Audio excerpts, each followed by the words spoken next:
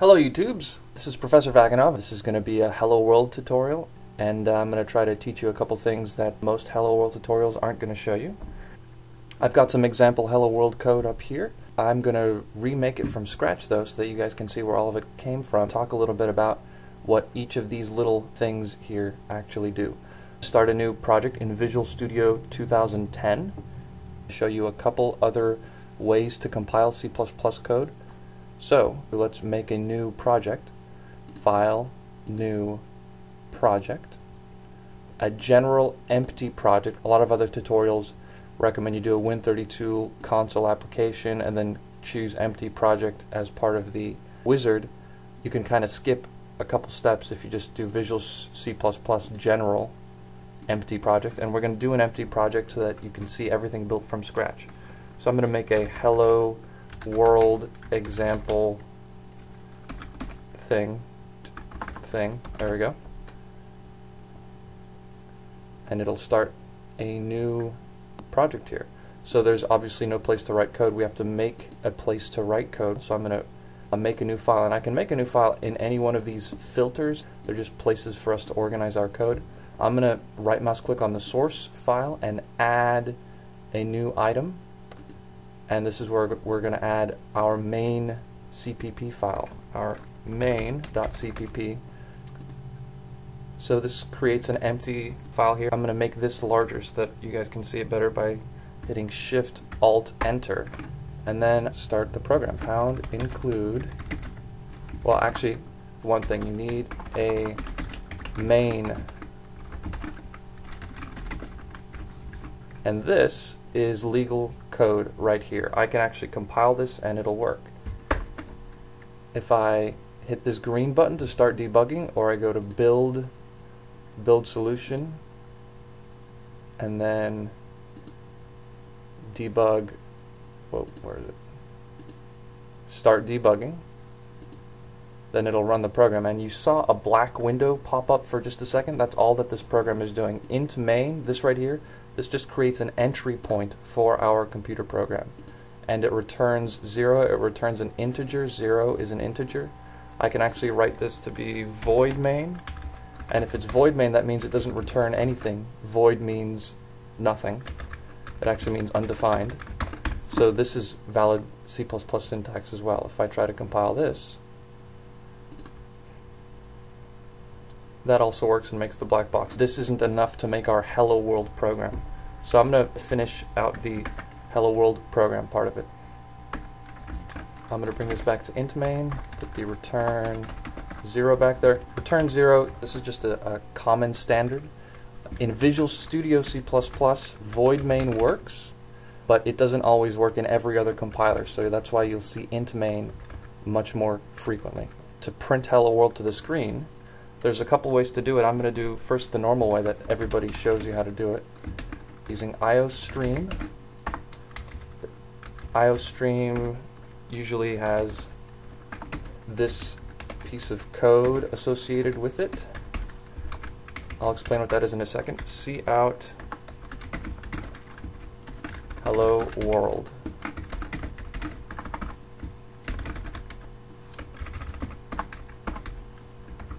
And that makes our hello world. So I can run this by hitting the button here. I can also hit F5 or Control F5. Control F5 will actually run it in release mode. But anyway, it worked, and I don't know if you guys saw that, but it said hello world. Actually, it didn't say hello world, but as soon as it wrote hello world, then it immediately quit, because right now our program is doing exactly what we told it to do. When the entry point of the program is run, main, the first thing it does is it tries to print out hello world, and the moment that it's done printing hello world, it ends the program, and that's it. But we want to see what is being printed, so we're going to halt the computer for a minute. I'll show you a couple ways to do it, but I think the best way is like this.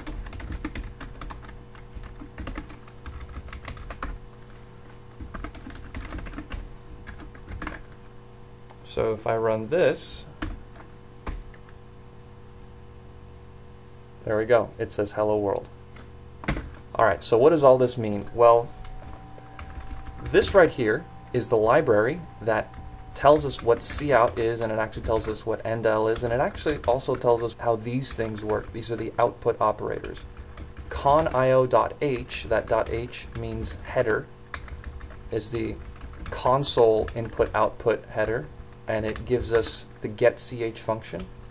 iostream is the input-output stream library, and it gives us cout, which is the console output. Then we have this using namespace std. This std stands for standard. There are a couple things in here that belong to the standard namespace. Actually, cout and endl both belong to the standard namespace. And if I take this code out and I try to compile it, now, I mean, we can see the red underlines here. There were build errors. Would you like to continue?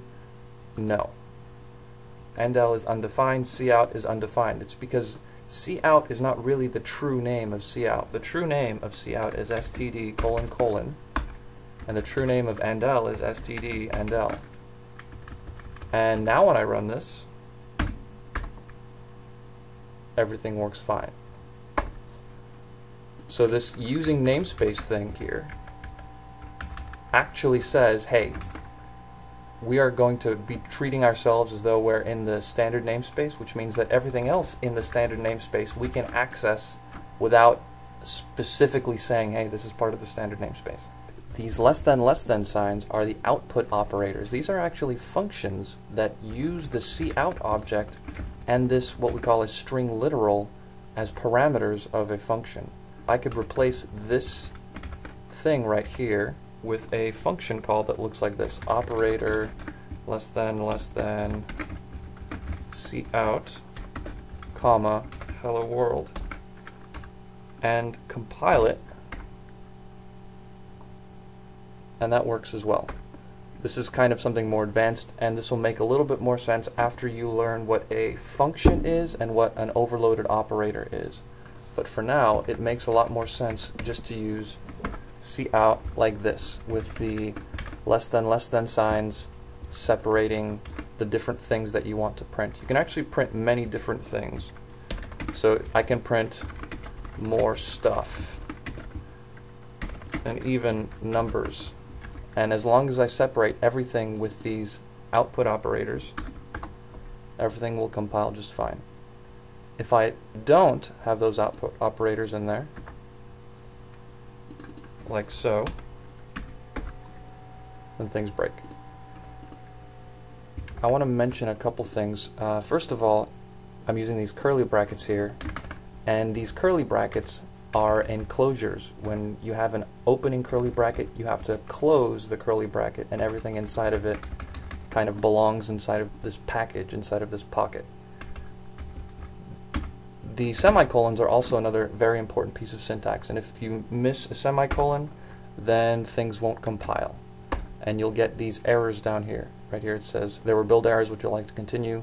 Whenever you see this dialog, hit no, because if you hit yes, it'll start running the last build that did work, which will not be true to the code that you've written. So here we see that there's an error because the semicolon is missing. Now I can put that semicolon anywhere as long as it happens before this getch function. Like I can put it here. In fact, I can put a whole bunch of them here and run the code, and everything will be fine. But I'm not going to do that. I'm just going to leave it as the regular old one semicolon at the end. So this getch thing, this stands for get character, because it waits for a single character for the user to press the keyboard once. There are a number of ways that you can get the computer to wait for you at the end of a program.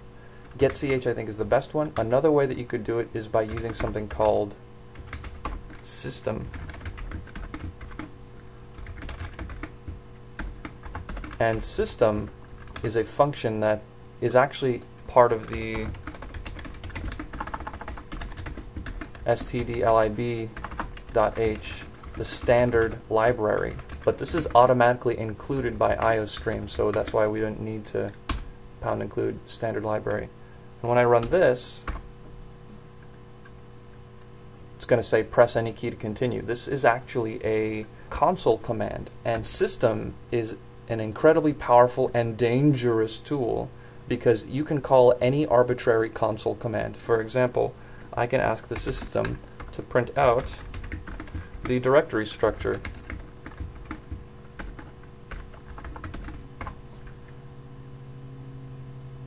And there we go.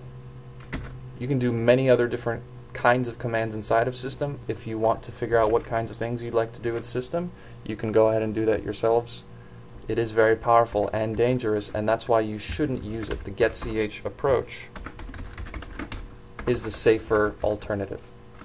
You can also print stuff out using another method. Rather than cout, you can use something called printf. And with printf, I can do that. Now printf is a function that is inside of a library called the standard input-output library. This code will also compile and it'll run exactly the same way. Now it's a little bit trickier if you want to include multiple things inside of a printf statement, because with cout all you have to do is separate things out with the output operator. But in printf you have to make a formatted string. That's what this F stands for. It stands for print formatted. So if I wanted to print multiple strings and variables concatenated together, I would need to do something like this. %s, %s, %d, and more string data, 1, 2, 3. So this means this is the formatting of the string I'm going to print out. It's going to print out a string with a space after it, and then another string with a space after it, and then a set of numbers. And I can do things in here like put different character combinations in here to change the format, and when I run it, this is exactly how it printed out. Some programmers prefer printf to cout because printf is faster and the formatting is a little bit more powerful and flexible when you want to do really complicated things like print variables in hexadecimal to a specific digit count. And I'm going to put this back to the cout thing, back to the way it was.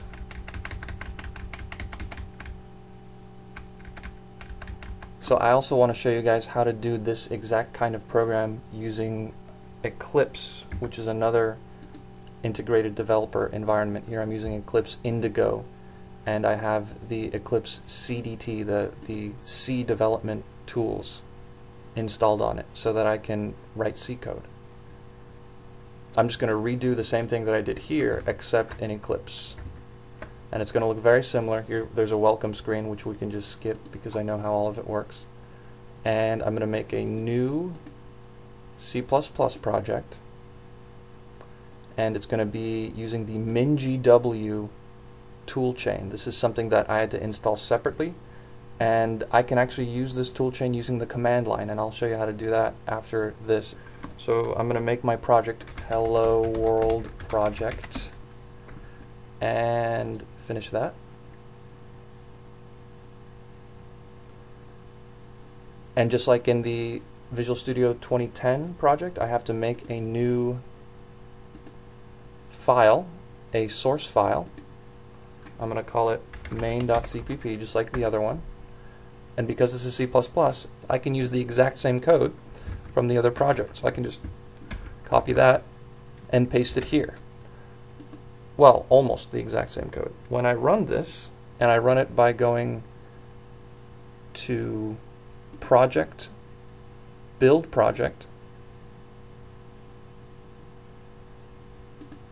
gives me errors. Getch could not be resolved. Oh, it gives me errors because I didn't save. So I need to save. I can just hit Control S for that, and then try to build it again, build project. There we go. And now if I want to run it, I go to run, run.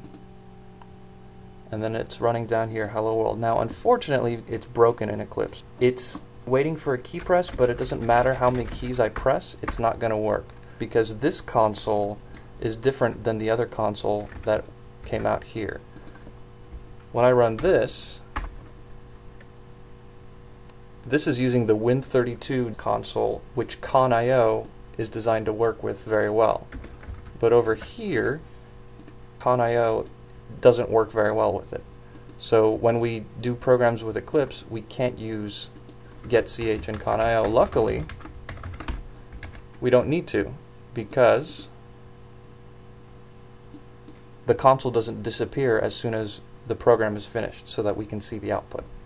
Now let me show you how to do it in the standard console. You can get to it by typing cmd in the run bar, and that will bring up the console here. I already have one open at C drive, and I can get to the directory of my program by typing cd projects / he hello world project. And in here I have main.cpp and then a debug folder. This is the folder that Eclipse generated that has my executable in there, and I can run that executable by just doing this: cd debug /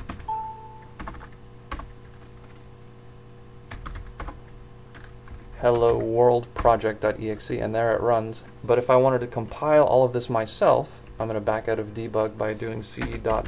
I'll call G++. The GNU compiler is the open source compiler, and it's one of the most powerful C++ compilers there is right now. It's also totally free, and it also comes with every installation of Linux. But if I want to compile, I do G++ main.cpp, so I'm telling it what to compile. Then I'm going to have it output to program, and it will create a new file called program. And if I check my directory, there is now a program.exe, and when I execute it, it runs the Hello World program. Well, I hope this was educational for you guys. Let me know if you have any questions or comments.